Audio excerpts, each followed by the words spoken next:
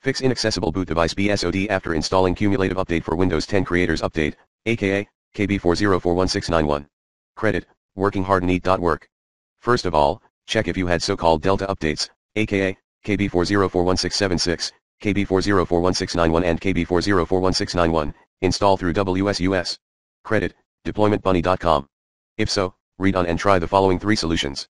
Additionally, if you're running the latest Windows 10 in your VMware station, you had better add more memory, e.g., 3 GB plus, to your machine. See details in Solution 3. Solution 1, if you're one of those WSUS/SCCM administrators, contact Microsoft support at https://goo.gl/lflzdy and /or https://goo.gl/brbphj. Recommended.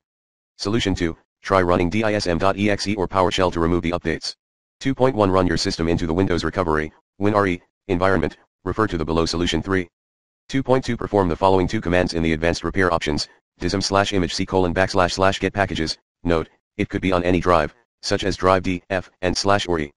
dism/imagec:// remove package name package _for_###. Note, there's no space between package underscore and for. 2.3.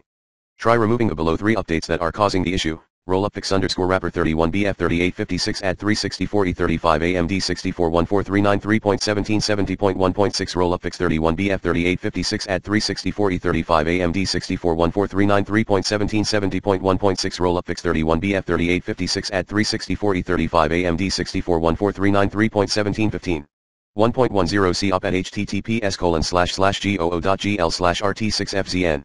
Solution 3, reverse back a folder name, may work for some VM devices only. 3.1 Boot into WinRE, click Start Settings Update and Security Recovery. Then under Advanced Startup, click Restart Now.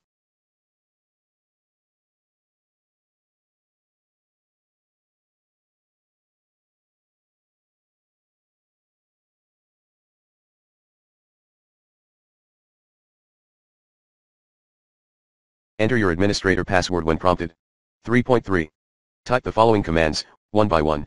cdc:/program files attrib Windows apps rename Windows apps old 3.4 reboot your Windows. 3.5 Run system restore before that blue screen.